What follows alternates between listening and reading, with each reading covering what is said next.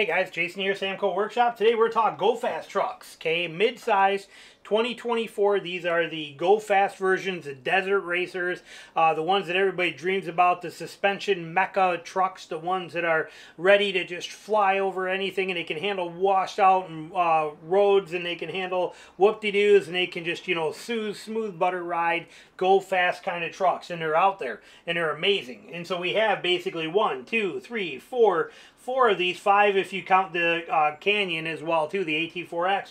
But so we have these in here, and what are they going to be? How they compare? So let's look at them, break them down simple for you, because a lot of it's going to come down to preference.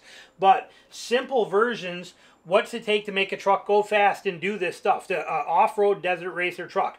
Suspension, horsepower, those are the things that are going to matter, and a little bit of ride quality and capability. So when we look at that, what do we got? Well, we got the Colorado ZR2 coming in at 310 horsepower, 430 foot-pounds of torque. It's got Multimatic DSSV shocks on it, which are fantastic. It's going to be 33s on its stock. You can fit 34s on it all day, and 35s pretty easy. You're going to have front and rear lockers for those times you do get into some of the mud holes or the issues or obstacles along that trail that are going to need a little more finesse to get through. And it is $50,000, okay? Sub $50,000 in reality, okay? Under 50 grand.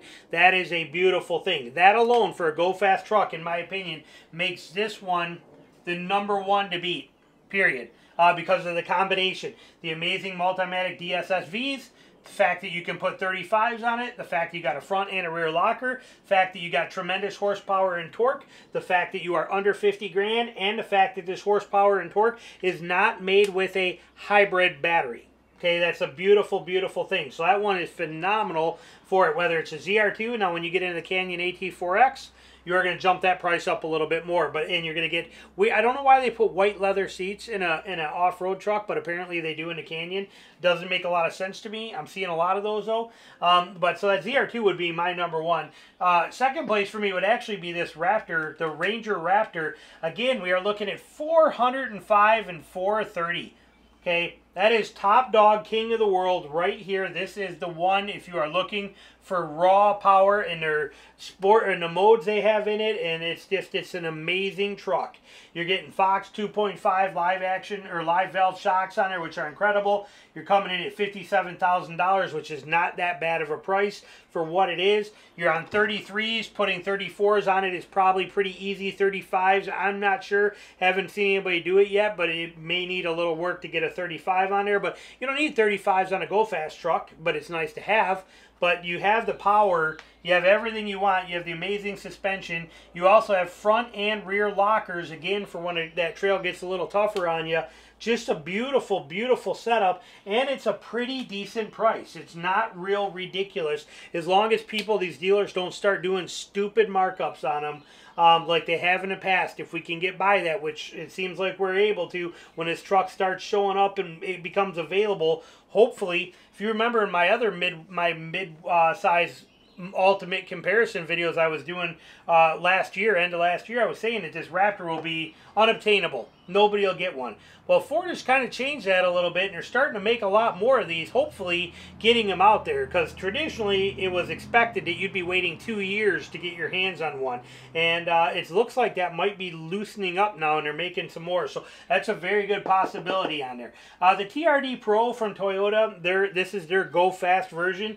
You're 326 horsepower, 465 foot-pounds of torque, but you need a 500-pound battery and system attached to that in order to get that. You cannot achieve it without the battery. These ones are achieving it through just the actual horsepower of the motors and the turbos. This one's turbo too, but you got to have a battery system to get that. Does have Fox 2.5 shocks, similar to what that does. Little differences, but similar. 63,000 with an asterisk, might be 65, plus Toyota markups on the very rare to be out, you know, for by the time it even gets out. It shouldn't even be called a 2024 because it's not coming until closer to 2025, but you're probably going to be much closer to 65, 68, I'm guessing on this. So the price is stupid on this one, and you get 33s on it. You're probably going to have to fight hard to get a 35. I bet it's doable, but you're probably going to have to do some work to do it. You get a rear locker only on a Toyota, and the only one out of all these that kind of bites you in the butt when it comes to that is you cannot use your locker or any of your fancy off-road stuff in Toyota unless you are in 4 low. You cannot use it in 4 high. So that means that as you're whipping down through there and you're zipping and popping and bouncing through, and all of a sudden you get there and there's a creek that's washed out right there, means you can't just roll up to that, put her in 4 high, engage your rear locker, drop in, pop out, come up, go through, put it back, and then hit and be gone again. You have to pull up to it and you got to stop, put it in neutral, go into 4 low, put it back into drive, pull forward a little bit, hit your locker button, rock back and forth and engage it, get it to go, drop through your hole in 4 low, come back out, hit the locker button, rock back and forth to get it to disengage, put it in neutral, put it back into 4 high, put it into drive, then continue on. Okay? May not seem like a problem for some, but for many of us, it's an absolute annoyance that their 4-wheel drive system in Toyota is so archaic compared to everybody else. But you got to remember that you do get a rear locker.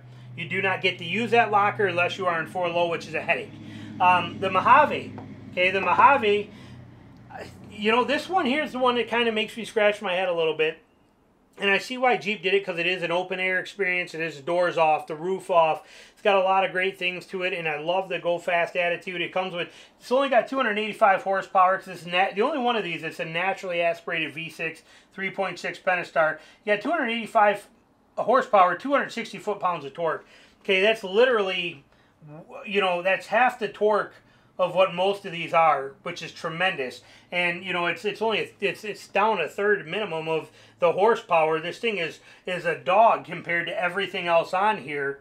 You do get Fox 2.5 shocks on here, which is really nice. The price is up there at $60K, being higher than all of them except for the Tacoma. 33s come on it, 35s are easy to do. Rear locker on it only, which is nice, but you can use that rear locker in 4 high. But with the solid front axle and that kind of stuff, that Mojave is it's going to ride a lot different, and it's not going to ride as good as these other ones are on that off-road, that fast, go fast kind of stuff. Now, some people love it. I own a Gladiator. I love my Gladiator. I just don't really understand the Mojave, that model too much. But again, I'm not into that kind of thing. It's a dang sexy truck. I love the looks of it. I do love the suspension.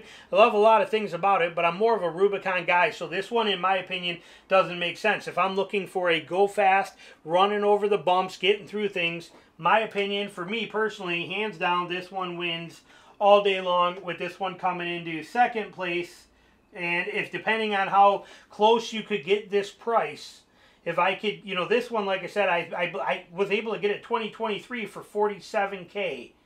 I turned it down when I canceled the order, but I was at 47 grand for this exact truck.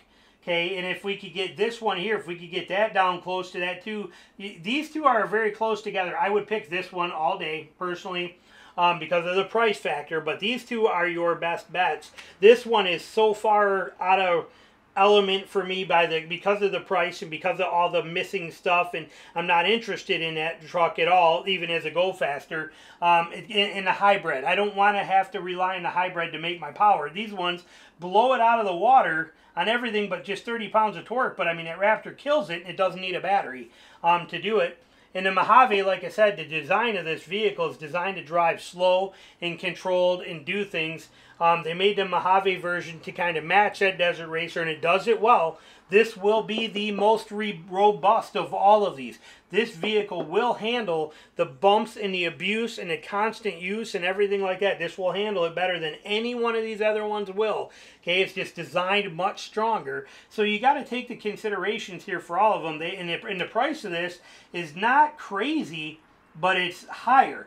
Now, if you get a deal at the end of 2024, like we did at the end of 2023, where you can walk away with this for, like, say, 47 grand, now this one has tremendous power. Okay, this one now is going to jump right up here with these two, and because of that. So each one of them offered a lot to work with. If that is your attitude, is get in there and slide around the corners and go down the dirt roads and the fire tracks and fly through it, and then hit the washboards and then go through there and then up and down this hill and up and down this hill, around that corner. And like, if go fast mode is what you're after, these are your best option trucks, and they all still offer enough capability so that when you have to slow down and get through an obstacle, or you want to just slow down, drop the windows, enjoy it, hang your head out the door and take your time cruising through some stuff, these will all do that as well too. There's a lot of fantastic features in every one of these. Okay, they are fantastic, you know, options. You cannot go wrong. So, but here's a little quick look at the go fast versions of these mid-sized trucks, why they make them, and who they're for, and how they're going to benefit you. Every one of them, suspension-wise, is very comparable. But notice,